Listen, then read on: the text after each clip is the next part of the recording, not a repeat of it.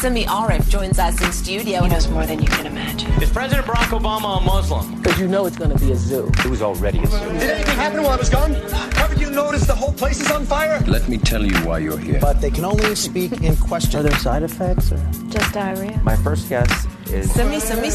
Knock, who's there, this guy? Lesser Known Somebody's. Welcome to Africa's 8th Best Podcast, and with me today is a very old friend of mine, actually. I think I've known Mojak.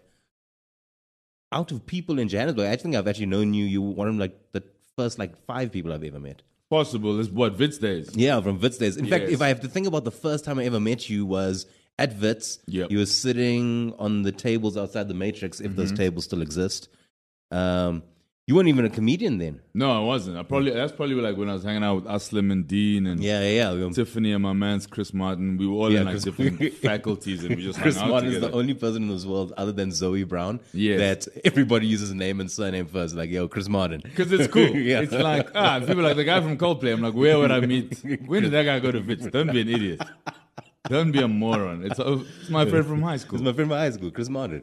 And yeah, that's when I remember you. And then of course from stand-up. The first time I ever sat in a car with you, you and I drove to Baba J's. Oh, that was in the East Rand. In the East Rand.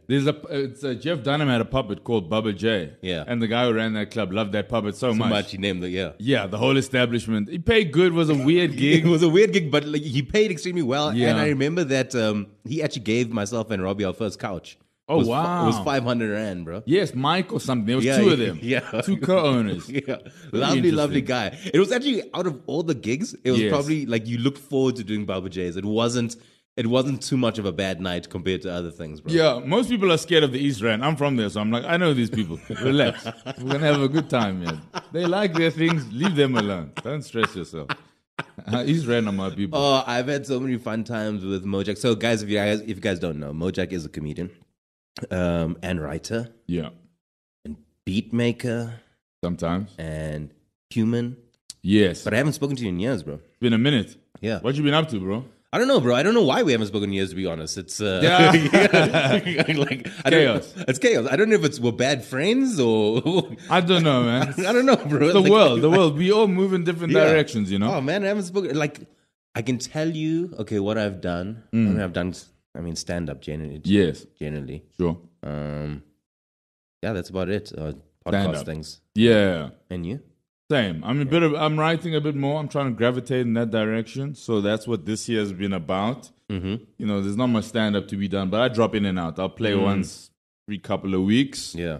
And because of that, I've had to change how I operate in terms of writing. But it's been interesting. These last 18 months have been very interesting. What makes them so interesting? Because I'm not of the school of stage time. I don't really, so I have to think of ideas a lot more at home.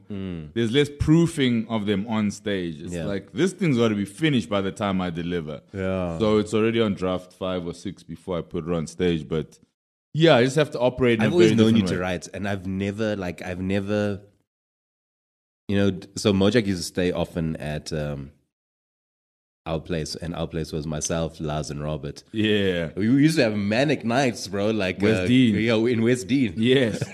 And back in the days before there were Ubers and stuff, you had to take a taxi home from Great Dane. Bro, we knew the driver. It was the same guy every time. Yeah. You guys are like, I just met this guy. I'm like, no, I know this guy's children. Sure. It was the guy named, I think, Spoo. He drove a Benz or something. Yeah, he drove a Benz. And because I would leave Great Dane early. Yes. There's no reason for me. And plus, I was at the moment I was buckled. I had a long-term girlfriend. Yes, so I was like, yo, can't be in these streets before they were even called the streets. Wow. Oh, I just got a flashback of a moment. Brown.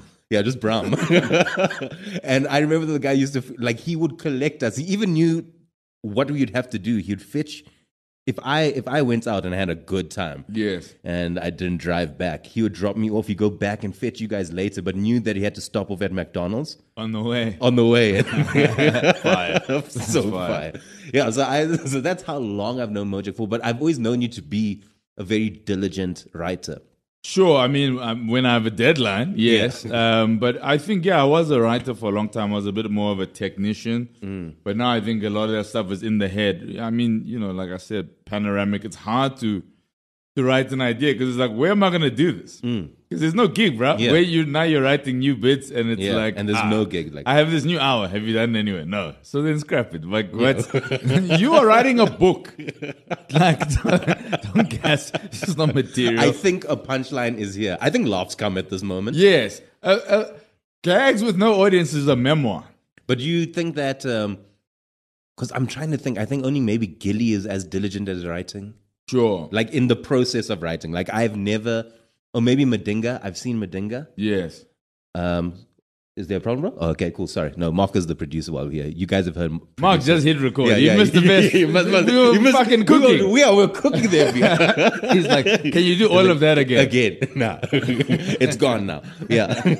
Oh, by the way, this is the one part of the podcast I just have to stop. If you guys want to listen to the rest of this podcast, you're going to have to subscribe to the channel. I'm sorry. I need your money. So that's the end of this section. You want to hear more of Mojak? Hit subscribe. Unfortunately, I just need money. Mojak, I will give you some of the money if we ever get any. But this podcast's fire. It's got a trailer in it. Bro, you don't understand. The game of podcasting has changed. There's no more free shit out there. I need Zach, bro. Simi Aref, what up, boy? Simi Arif joins us in studio. He knows more than you can imagine. Is President Barack Obama a Muslim? Because you know it's going to be a zoo. It was already a zoo. Did anything happen while I was gone? Haven't you noticed the whole place is on fire? Let me tell you why you're here. But they can only speak in question. Are there side effects or? Just diarrhea. My first guess is Simi. Look who's there, this guy. Lesser Known Somebody's.